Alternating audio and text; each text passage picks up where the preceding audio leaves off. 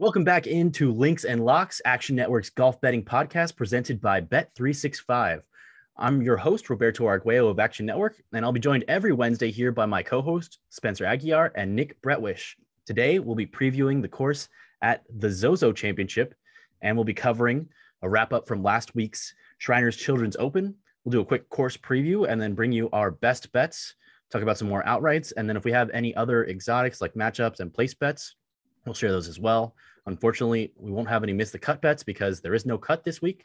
And then we'll do a brief look ahead to the CJ Cup next week as the tour goes from Japan all the way to South Carolina. Unfortunately, Nick Bretwish will not be with us this week, but he'll be back in action next week. So it's just Spencer and me. Welcome in, Spencer. Big week for you with the tour in Vegas last week. You got to see Jason Day in person. What was that event like for you? It was an exciting tournament. I followed the Jason Day, Ricky Fowler, Taylor Pendrith group around pretty much throughout the entire morning.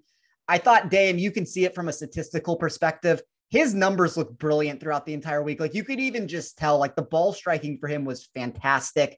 I was surprised he was out driving Taylor Pendrith off the tee on a lot of holes. And, Pendrith has some good distance to him. So that was a pleasant sight to see there.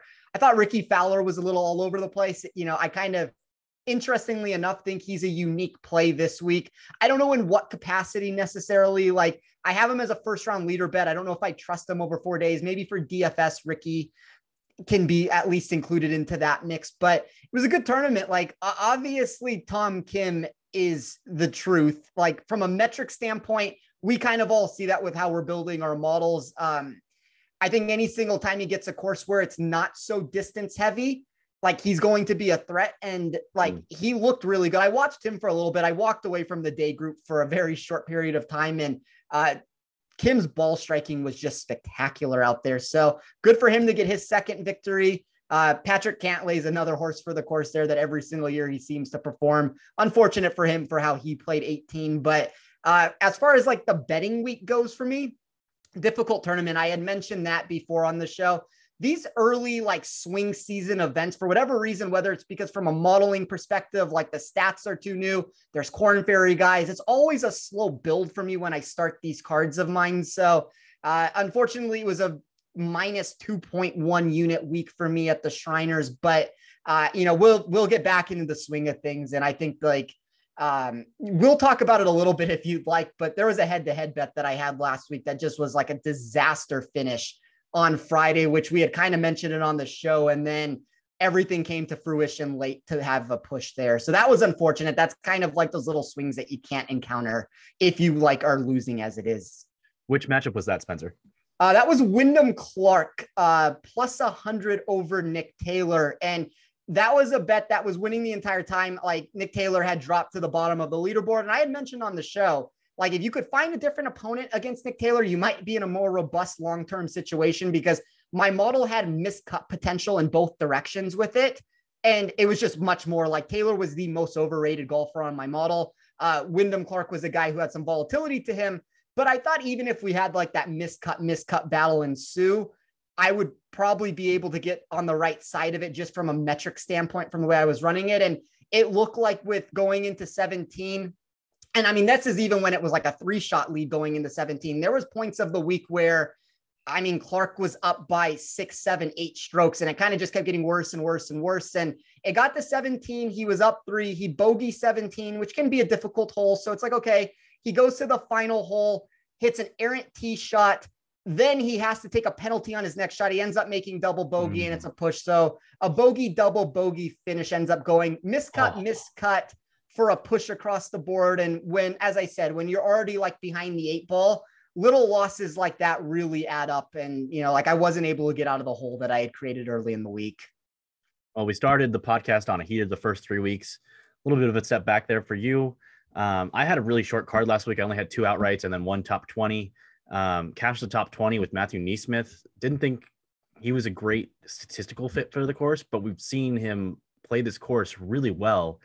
And he had a chance to win. Not a great chance on the back 9, but he still found his way in for a backdoor T2. So stress-free top 20 hit for Matthew Neesmith there. And so we'll try to keep that momentum rolling in to Japan this week. As you mentioned, Tom Kim, in case the viewer or the listeners didn't get to watch, Tom Kim and Patrick Cantlay were tied up for 71 holes going on to the last hole.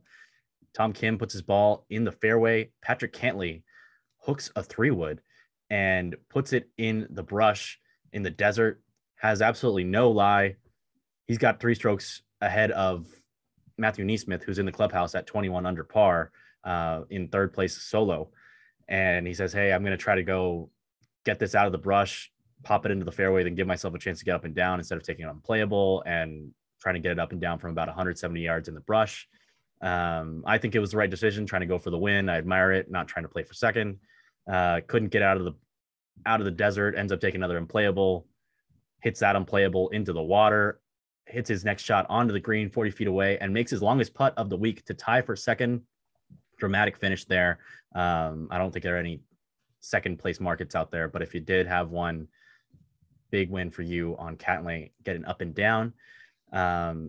Unfortunate finish for him, but it was a fun tournament. The back 9 was awesome. And hopefully we can keep the momentum rolling. Another great tournament this week with a much more top heavy field at Narashino Country Club in Chiba, Japan. Spencer, any initial thoughts on the course this week? Yeah, I do. So it's going to be just under 7,100 yards, par 70, bent grass greens. I mentioned this on the show last week, but the venue features what I would call a very claustrophobic design off the tee because of the substantial tree line nature of the setup. Golfers will be asked to move the ball in multiple directions because of the dog legs throughout, which means accuracy will take the top spot over distance for the event. That answer was probably naturally assumed when you heard a sub 7,100 yard course. But I do want to note that driving distance can play a factor here because of the 3 prolonged par 5s between 562 to 608 yards, plus the 5 par 4s that stretch over 485 yards. There's some rain that's come into play. I mean, that also is going to add into distance. I think all of those hidden areas make it a little bit more difficult to score. It's why only 3 players last year broke double-digit totals.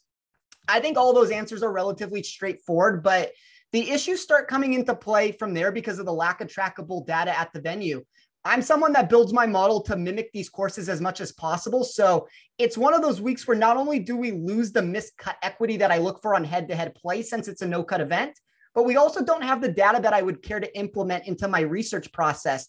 I will very quickly go through my model and discuss what I did attach a weight to the week, since I do believe it's crucial to highlight what I'm looking at during a tournament that will have open-ended interpretation to it. But I started with strokes gained total at short par 70s with average to difficult hit fairways for 15%, and then 12.5% on average to difficult scoring at short courses. Essentially, those 2 metrics are trying to mimic past historical trends that we can dive deeper into for the week. Think of this as me trying to highlight similar venues when we don't have enough data to feel comfortable with the track. I did a recalculation of the scoring ranges. So that would be weighted par 3 for 10%, weighted par 4 for 20%, and par 5 birdie or better for 10%.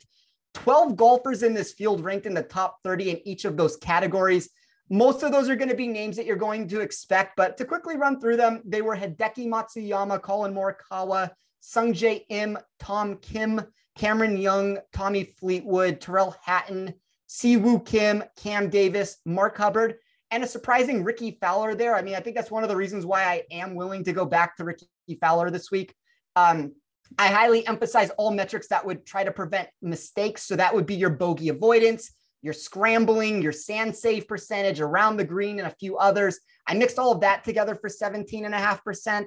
And then I wrapped it up with a weighted off the tee plus approach for 15%. That's probably, in fairness, more of a ball striking geared towards, I want to say accuracy. It's a 65-35 split of accuracy over distance. I then took that total driving number, merged it in with GIR percentage. That's how I get the ball striking number. I added that into the weighted proximity because we don't have long-term data to look into. That's something that's at least noteworthy. Like, I guess speculating would be the best word of where I think second shots are going to come from. Put all of that together, ran a model. Top 7 of that model yielded Sungjae Im, Tommy Fleetwood, Xander Schauffele, Tom Kim, Hideki Matsuyama, Colin Morikawa, and Cam Young. So you see a very straightforward pricing set. I mean, maybe a different order as far as what the books have out there, but I mean, the top 7 for me are pretty much the top 7 for Vegas. maybe outside of Fleetwood, who might be a couple spots lower than that, but even still, he's a top 10 guy. So I'm kind of in unison and walking in step with the sports books right now. And that makes it difficult to win. We don't have a cut and we don't really have an edge of what we're looking for. So it's a very minimal card for me. It's not my favorite tournament. I am taking a very aggressive approach on the outright side of things, but what did you notice about the venue, Roberto? So like you said, it's frustrating not having as much data as we'd like. As we know, there have been 3 Zozo championships, but only 2 have been played in Japan because of the COVID pandemic in 2020. This event was played in Thousand Oaks, California at Sherwood Country Club. So we do have data on that tournament, but it's irrelevant for this week, really. The 2 winners at this course, when it's been played in Japan, Tiger Woods and Hideki Matsuyama, incredibly strong players on approach. And as you said, it's going to be smaller greens. There's going to be more of an emphasis put on driving accuracy than distance off the tee. And I think that that favors a player who has the elite approach game and might not necessarily be the best putter in the world. And so I'll just go ahead and get into my first best bet and my favorite outright play this week, and that's Colin Morikawa. Spencer, you mentioned last week on our quick look ahead that he was the guy whom you'd be looking at when odds dropped on Monday. And the data doesn't necessarily indicate how great he is on approach. I would say just because last year he had that strange occurrence where this guy who's played a fade his entire life, it's his bread and butter, is playing a draw. And it was his first year on the PGA Tour where he didn't get a win after winning in each 2019, 2020, and 2021. But in the 2022 season, didn't get a win.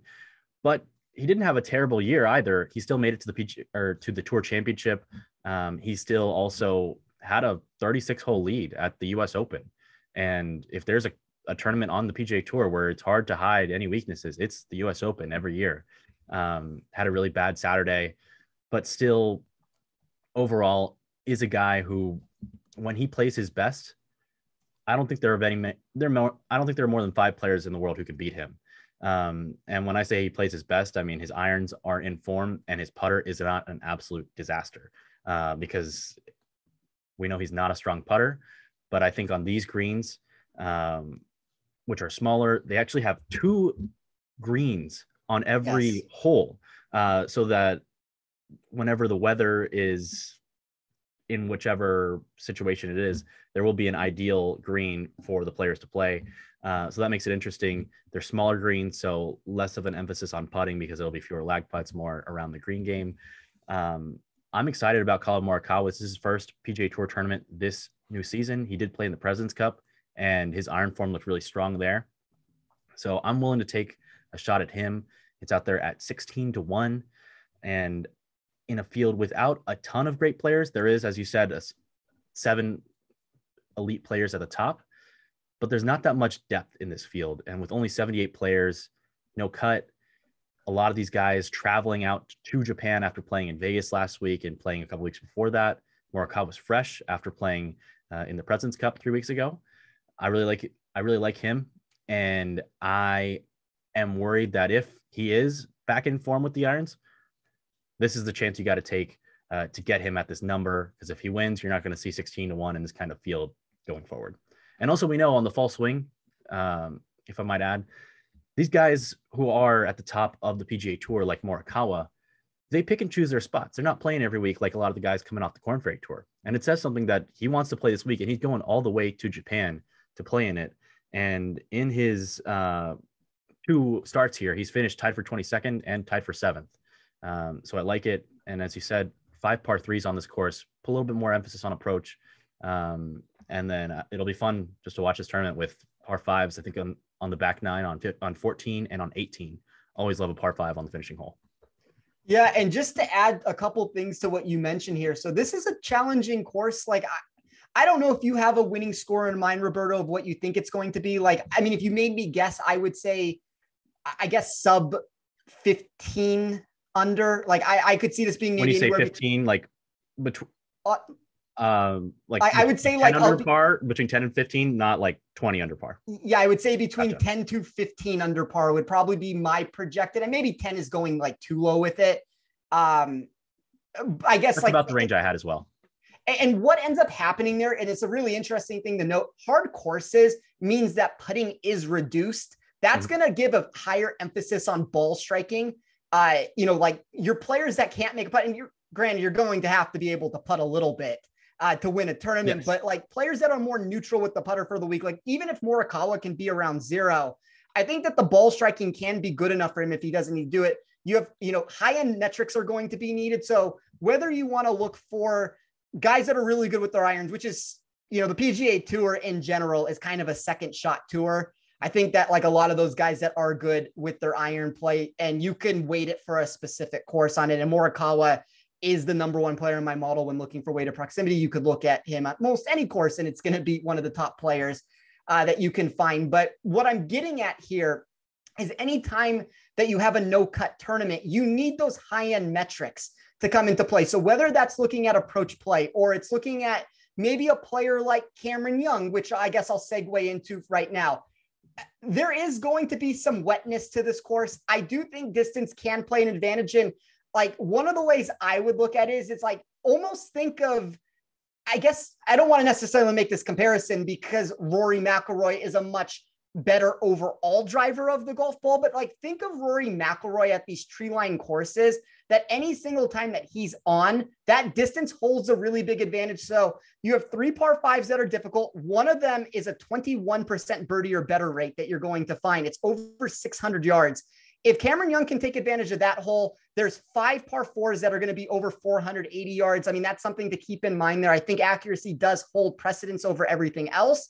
But there are holes, like 8 of the holes are going to give you a driver that has to be hit off the tee. And I think a player like Cameron Young is going to be able to use his distance there. Like his A game versus everyone else. And by the way, I took Cameron Young at 19-1 on Bet365. But when I looked at his A game and compared it to everyone else, he looks like a 13-14-1 value in my model. Now, when I take the more conservative route, it does drop him down to like the 20-21 range of what you're trying to find here. But I think that the upside's what I'm trying to find. I did reduce my win total. So I usually bet to win at least 8 units on these. I'm betting it to win 7 units on each one of these players, just because I did take a very aggressive approach at the top. And I know it's something we were talking about off the air.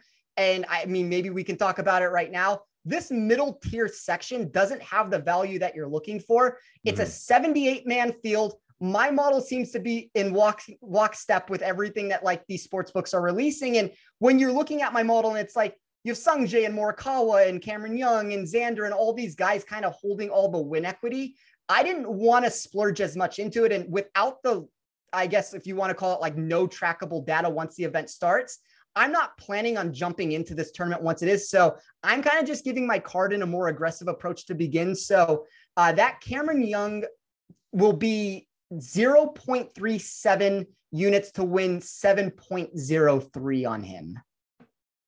I'm a big believer in Cameron Young.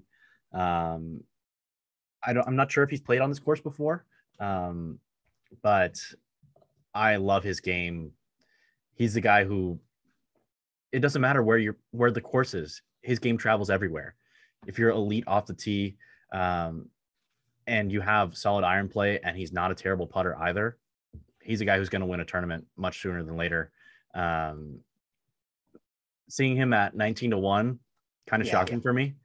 And I just really want to be on the Morikawa train. Didn't want to do multiple plays under 20-1. Although if there was another player that I'd do under 20-1, it would be Sungjae Im. I haven't played him yet, but I know you're really bullish on Sungjae this week.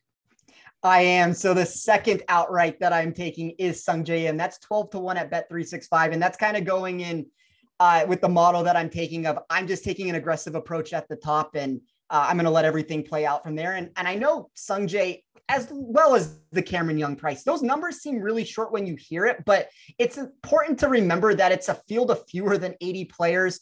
The bottom 17 golfers graded out to have virtually, I mean, like literally, like, I mean, 0 win equity. So we already are down to an actual competitive group of 60 golfers. And then my model believes Sungjae should have been the favorite at closer to 10-1.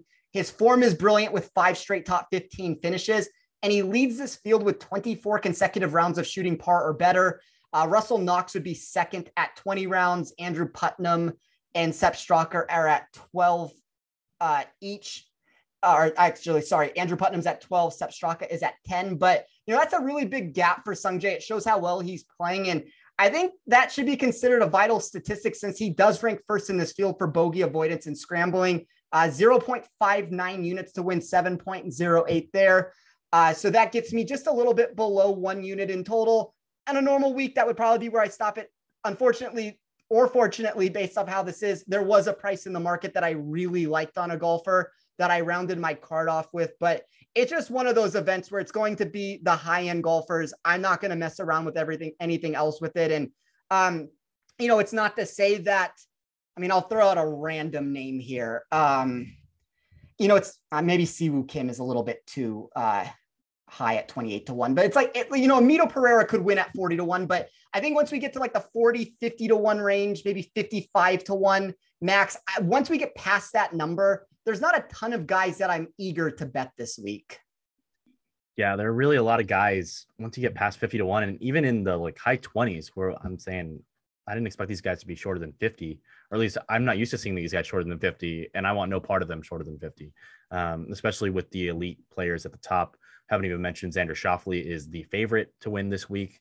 I took some shots on two guys in that kind of mid tier. I took one on Davis Riley at 50-1. I think he's a guy who has the approach game to be able to win out here. And we saw him take that first round lead just a couple weeks ago here on the fall swing and fell apart after that. He said he had his worst week ever driving the golf ball. Withdrew last week from the Shriners Children's Open. So maybe he's a little bit fresher, got out to Japan earlier, avoid some of that jet lag.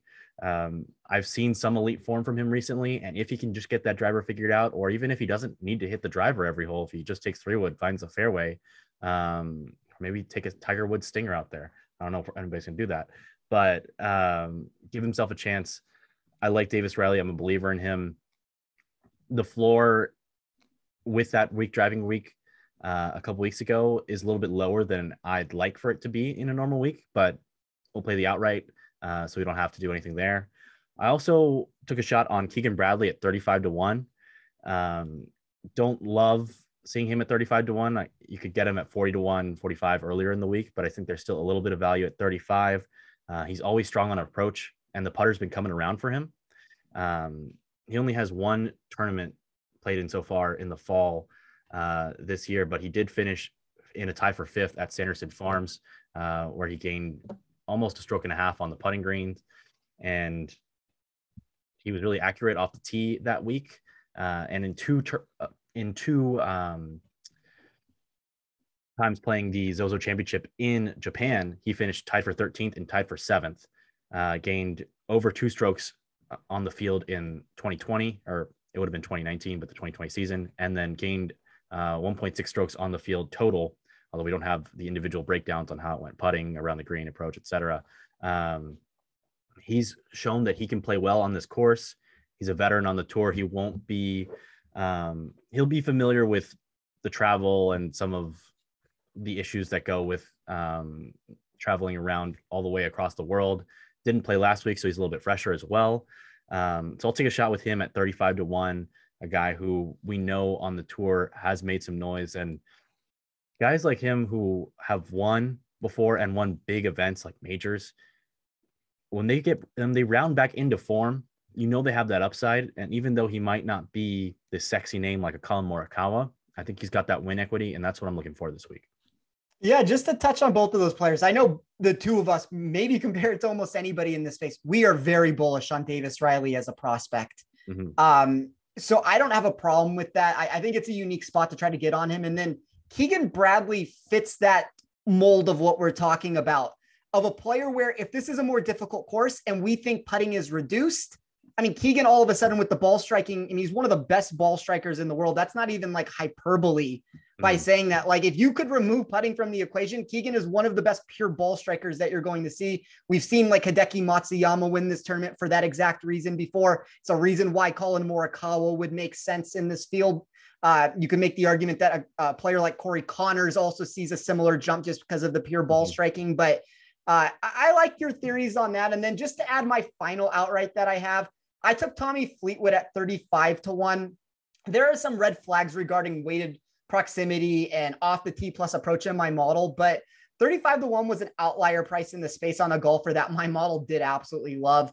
We know Fleetwood can win when not on US soil, and he ranks first in strokes gain around the green, fifth at short courses with hard hit fairways, and fifth at challenging scoring tracks.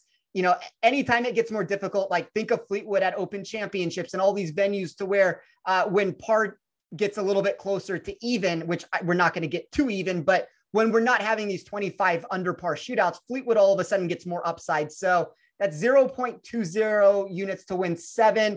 I've considered adding a little bit more on this play before it's done, just to get up to like the normal 8 units or maybe beyond of what I play. But yeah, that's a really aggressive card for sure. There were a lot of players I considered, but as I kind of said, I had a hard time making a case for anyone above 50-1. And at that point, I decided to take the ultra aggressive route since it's where most of my win equity was sitting for the event. I like it. And having been to the 2018 US Open at Shinnecock Hills, I can confirm Tommy Fleetwood can get it done at tough courses. That Sunday at Shinnecock, I believe he shot a 63, and Brooks Koepka and Dustin Johnson were battling back and forth for the lead on the back 9. And had both of those guys faded down the stretch, Fleetwood would have actually won. I think DJ ended up finishing behind Fleetwood, but Brooks Koepka was solid, rolled in a bunch of 10-footers for par. Yeah. And finished with the win in the US Open. Yeah, just really quickly on that, I added Fleetwood on that night. I don't remember the exact price. I want to say it was like 250-1. And he's sitting there, and it just kept getting like more likely and more likely and more likely. And as you said, Koepka drained every single putt down the stretch that he needed. And unfortunately, if I recall correctly, I think Fleetwood missed a birdie putt on 18, which is what he would have needed to eventually get himself into a playoff. But yeah, I believe he either came solo second or tied for second, whatever it was. And he had a chance. And unfortunately, I mean, it would have been a nice ticket to hit, but Brooks was too solid down the stretch there. Yeah, I got to follow that back 9 for Brooks, and it was impressive because I've been there, 10-footer for par on seemingly every hole and miss it. So to see him make every single one of those, just incredible. Let's look at some place bets and or matchups. What stands out this week to you, Spencer? I mean, I guess let's start with the matchup section and we can have an open discussion here. So it's one of those tournaments that I don't see a need to force action. Maybe something happens late because of a new release or a movement on an original line, but I'm fine treating this as an essential off week in that regard. The in-tournament information, as I keep alluding to, will be challenging because of the lack of trackable data. And the pre-event research doesn't seem to be yielding much of an advantage in any market.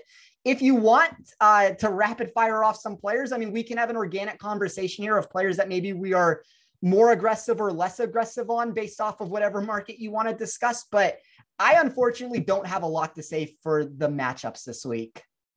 Okay. I didn't love the matchups either, but I wanted to talk about someone who you mentioned briefly earlier, Mito Pereira. So Mito was someone who I ended up betting on last week, even though we didn't mention it on the podcast, to win outright.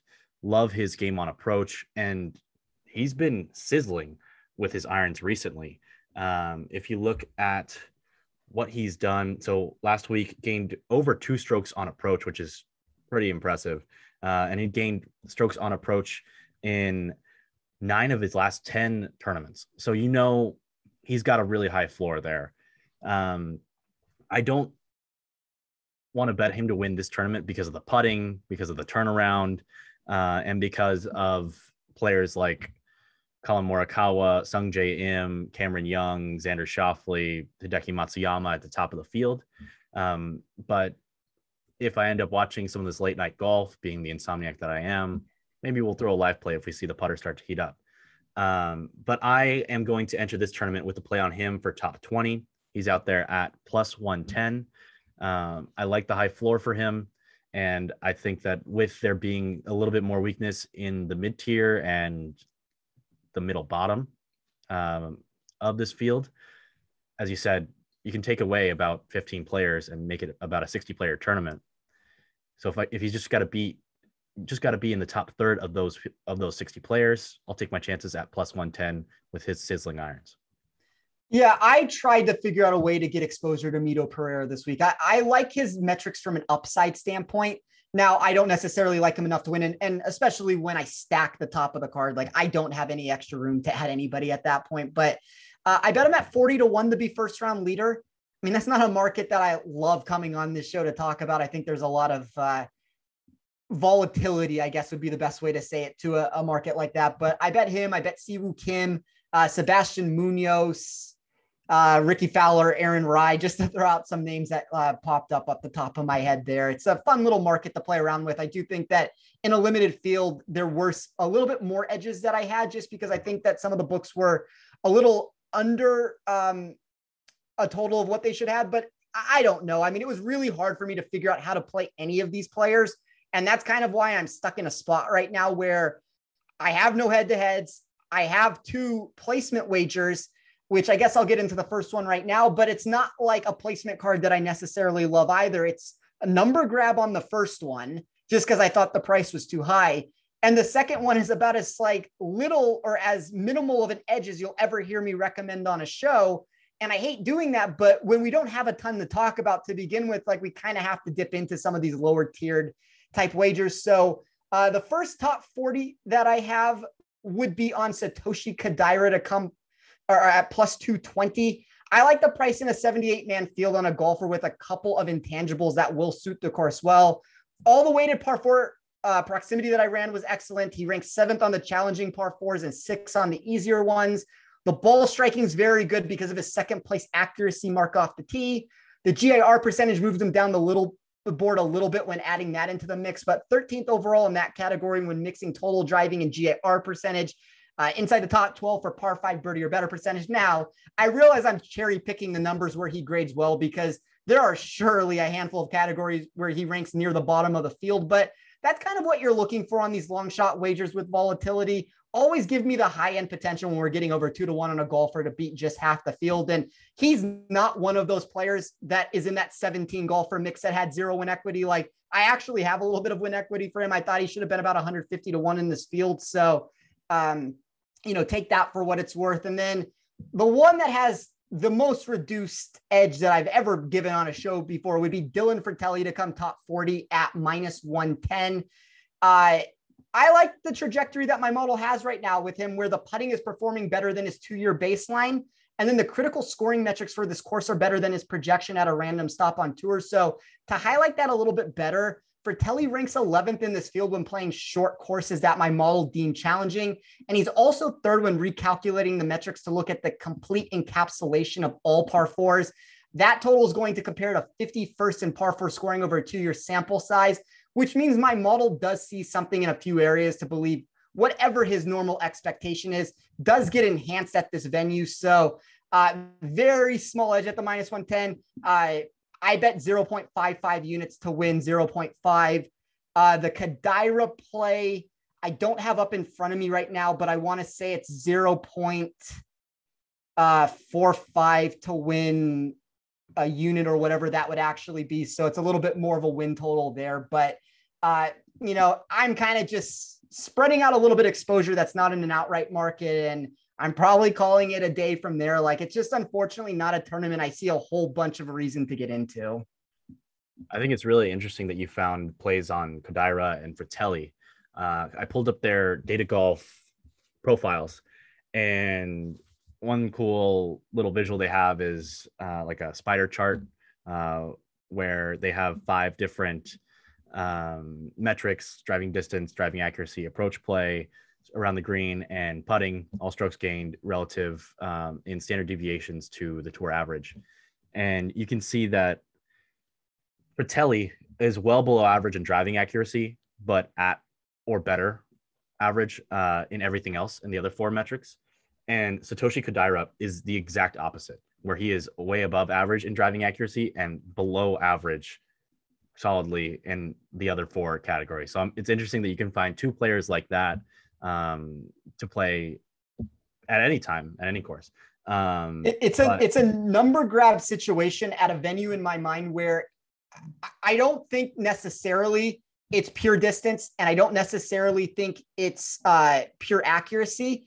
I think there are a lot of ways that you can go about this venue. And I think if you were elite in any of those areas, which Kadira's top 10 in my model for accuracy, and Fratelli is not inside the top 10 for distance, although I do know he's a player that when he hits it, he can hit it far. And I think like my number, I have him, I can tell you exactly what I have him. So at this tournament, he would be 26 overall. I would say Fratelli's probably longer than that when you actually look at what he's capable of doing. And the Kadira play is purely a number grab. Like, I think it's kind of a wild number. Now, not that I have it way off. Like, I have plus 180 to be a little bit closer to what's proper, but for him to beat half the field and getting over 2-1, that really intrigued me. And while I know this is not like a DFS show and we're trying to give bets on here, there were only 2 players that were, if you want to say like on the bottom end of the range, at whatever range you want to call that, like past a certain point, that graded as like profitable type of wagers for me.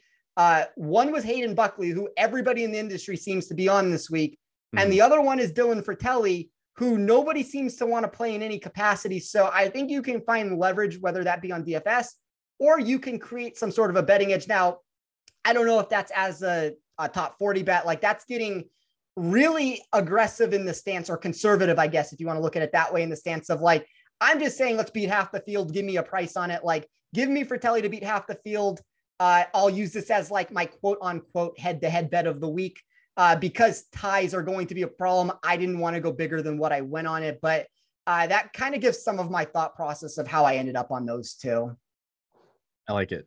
Once again, shout out to Hayden Buckley shooting that final round 7 under at the Sanderson Farms, cashed our top 20 a couple weeks ago. He actually finished tied for 20th last week as well. And everyone knows he's really accurate off the tee. Yes. So would seemingly fit this course.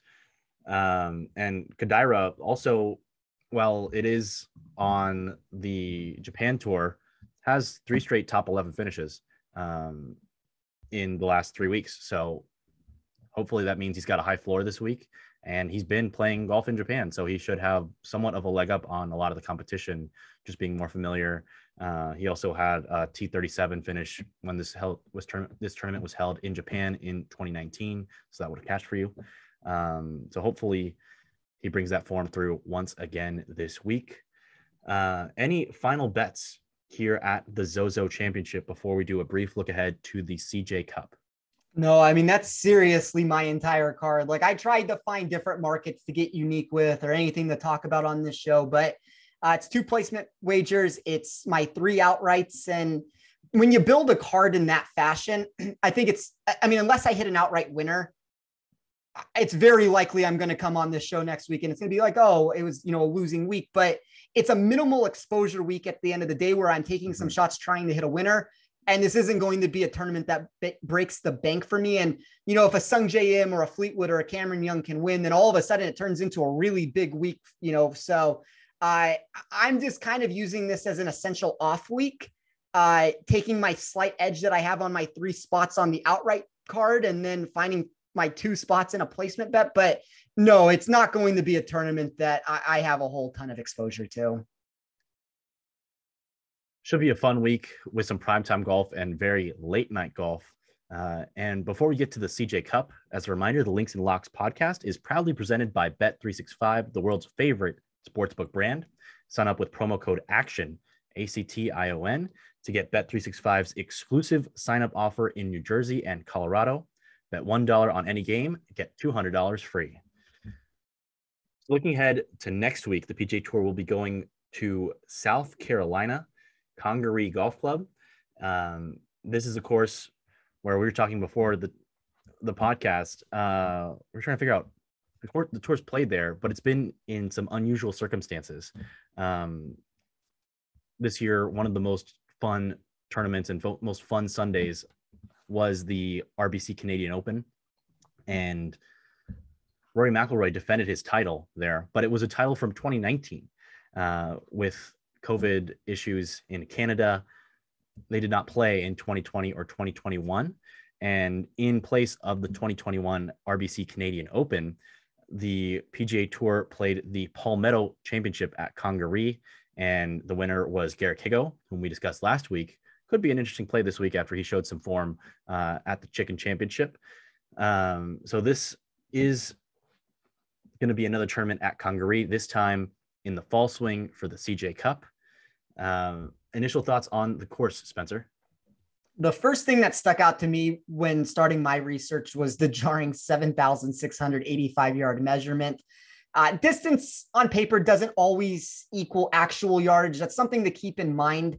I think this tournament this week is a really good example of that. It's less than 7,100 yards, but there are baked in totals that you're going to see as like the par fives I mentioned and the long par fours where driver is going to be hit. But when you look at this particular venue at Congaree, I think length might be more prominent than other long venues for that reason. You have wide fairways and virtually no rough. That's going to benefit the Bombers.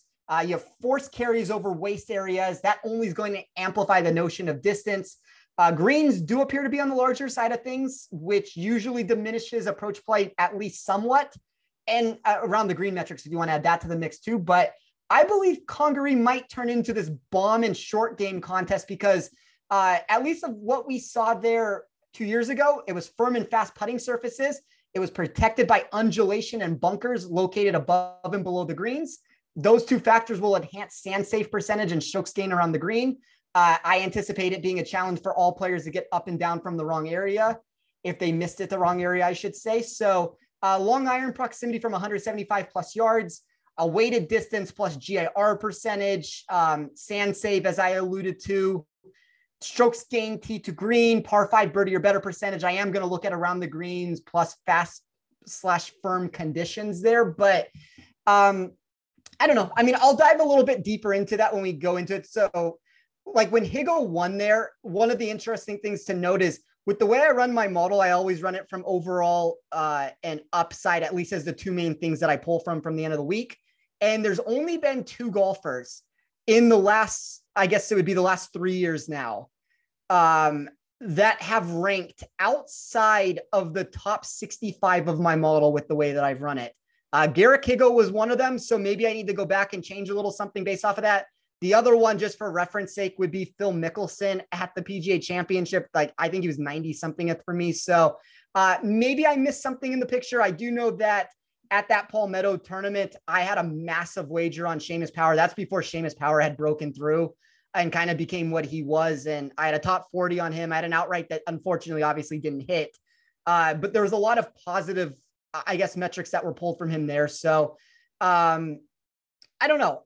It's something that I'll continue to run as time goes on with it. But do you have any takeaways from it past what I said? So Seamus Power was someone who was on the leaderboard there. He finished tied for 19th, who stood out to me. It also just stood out that there are a lot of players who played in the Palmetto Championship last time we played at Congaree that aren't playing on the PGA Tour right now, whether that be for live or guys who just lost their card. So it's going to be a pretty fresh tournament for a lot of players who don't have experience on the course. So I think it's going to be really interesting. I also have no idea who's going to be in the field just because not sure how many guys are going to travel from Japan to play all the way on the East Coast.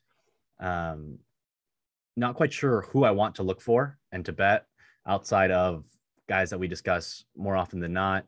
Taylor Montgomery is going to be an interesting guy, especially length is a factor, but I don't know that we're going to get a good number on him.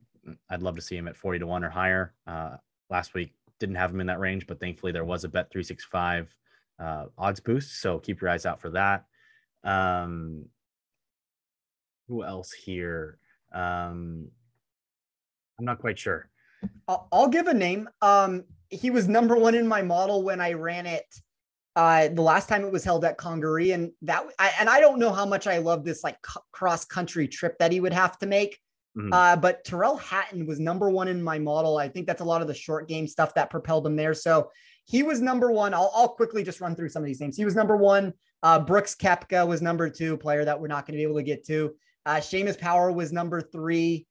Alex Noren graded okay. Jonathan Vegas with his ball striking. I mean, these are a lot of players that, as you said, are like, we're not going to be able to play. I'm trying to find anybody that's just like a big outlier here. So any thoughts on Mark Hubbard, a guy who's been playing well? He's played at this tournament before, made the cut, didn't do very well after he made the cut. but you had an outright wager on him a couple weeks ago.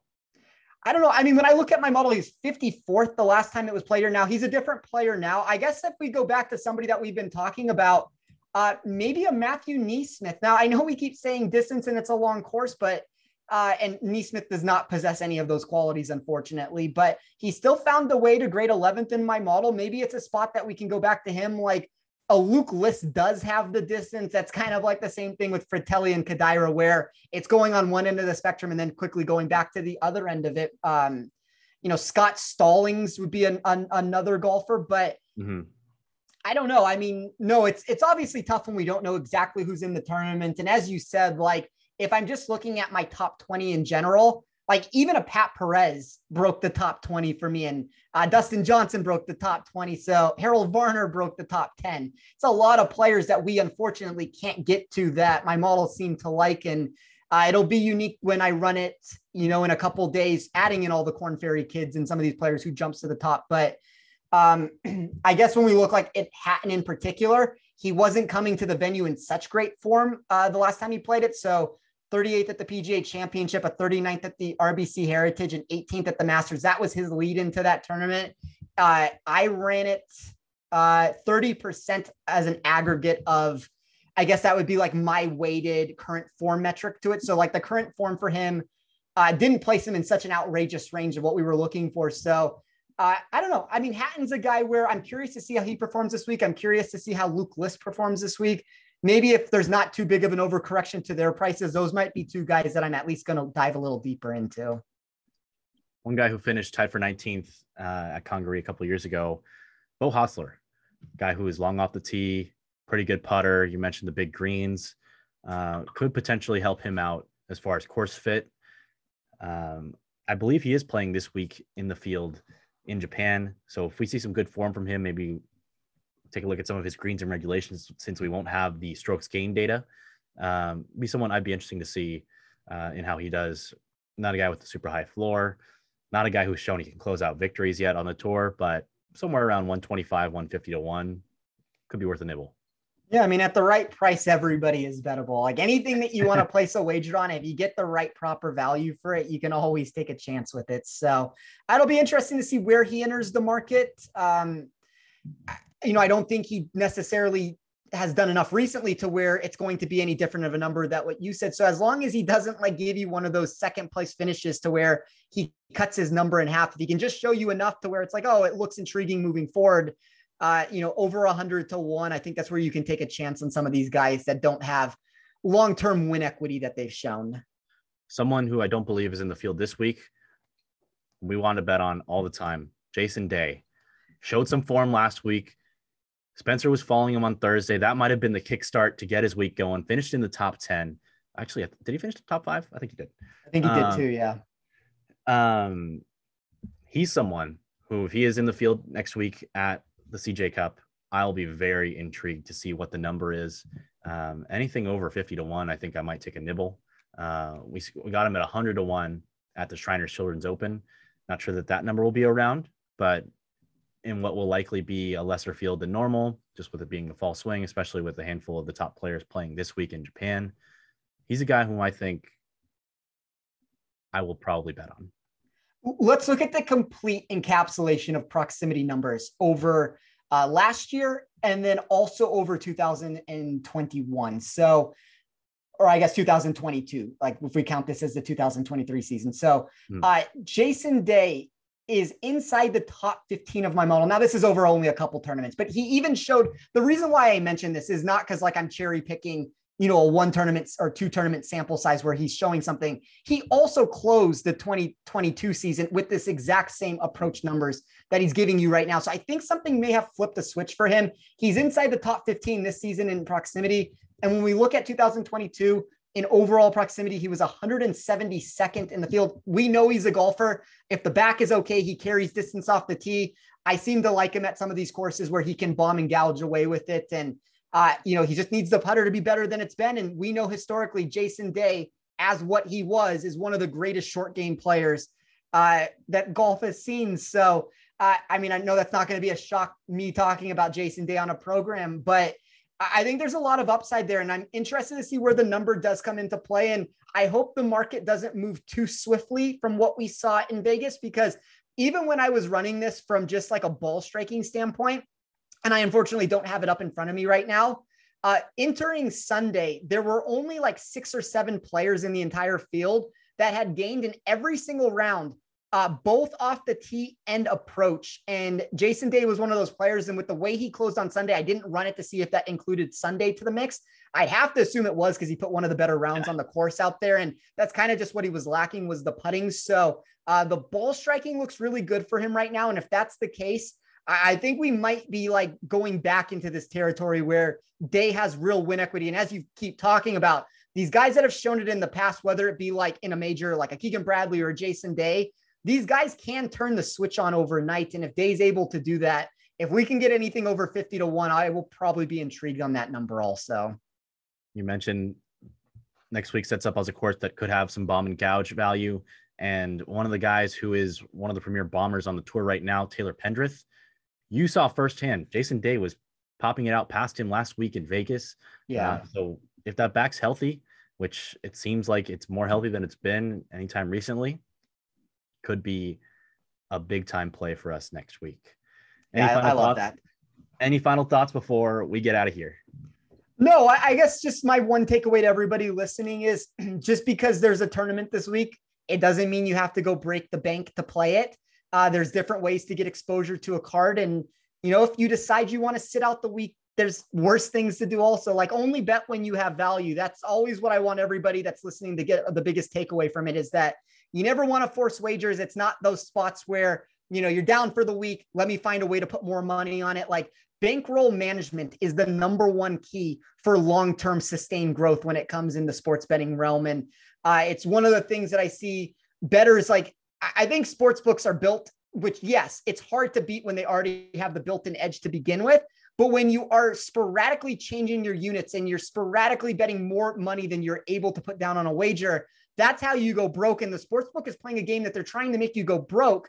If you are never in a spot where you're over exposing yourself on these wagers, and you keep your units to a very strict, output total, and you don't bet these tournaments where you don't have an edge, that's where you can take your edge back over these casinos. So always keep that in mind. I wouldn't go breaking the bank unless, you know, if your model is saying something different than mine's saying, then go for it. But unless you're in that spot, like, don't bet just to bet.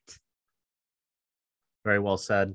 Just because there's that late night Nevada versus Colorado State Mountain West game doesn't mean you have to bet it. At least not for that much money.